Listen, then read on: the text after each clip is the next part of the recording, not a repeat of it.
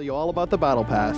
When you buy the pass, you'll instantly unlock 2 amazing skins. Plus, it's packed with even more rewards in the form of exclusive outfits, emotes, and new surprises. You'll receive a reward each time you level up, 100 tiers total, and over 100 rewards. Do I keep my rewards? Great question. You do. All Battle Pass rewards carry over after the season ends. The Season 5 Battle Pass is in the in-game store right now for just 950 V-Bucks. Show off your skills in style.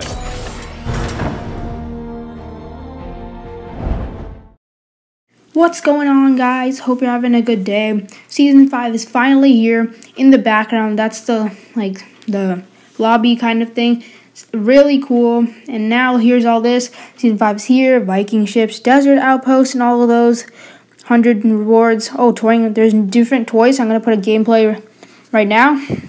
And yeah, so you can see my friend has the toy.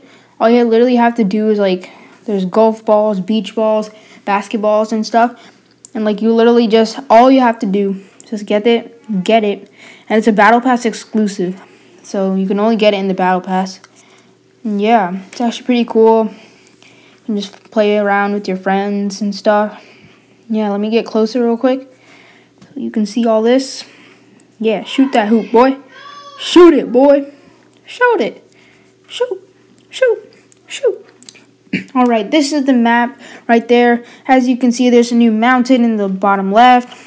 Not new mountain, but new place. Paradise Palms, Lazy Links, Dusty Divot is filled.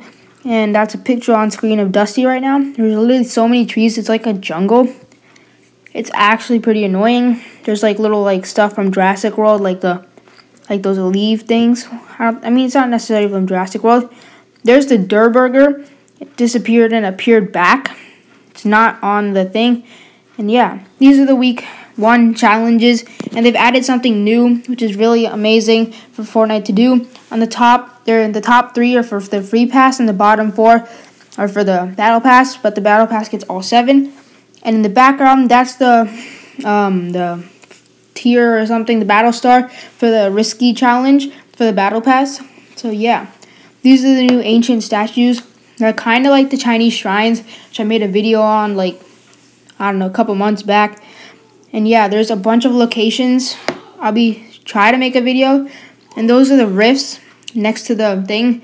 That's another one. There's, I don't know how many there are exactly, but there's a lot. And there's chests and everything all around it. Here's gameplay of the rifts, which is really cool. An escape situation, launch pad kind of thing too. We go in there right now. Look at that. You can just literally go anywhere. Wait, what? It disappeared? Does it disappear after a couple different timings or something? Why? I mean, okay, they don't have max usage. They're not overpowered. And also, I think hop rocks are completely taken out from the game. The only way to kind of use them is by using bouncers. Yeah, they're basically taken out of the game. Yeah. Why you always lying? And yeah, Fortnite also updated the Victory Royale screen. Not like how I said it, but it's kind of like that. And yeah, it's kind of like it, but it's not exactly like what I said. It's for everyone. It's not only a Battle Pass exclusive kind of.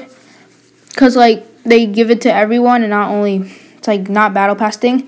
What they introduced this season that was new was the toys, which is a really cool item as well. That a lot of people would like to see in Fortnite.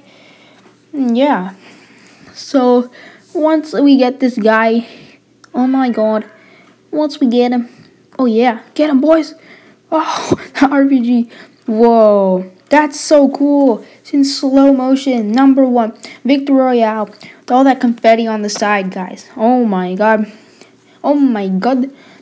Here is a closer look at it, or in frozen stop motion kind of.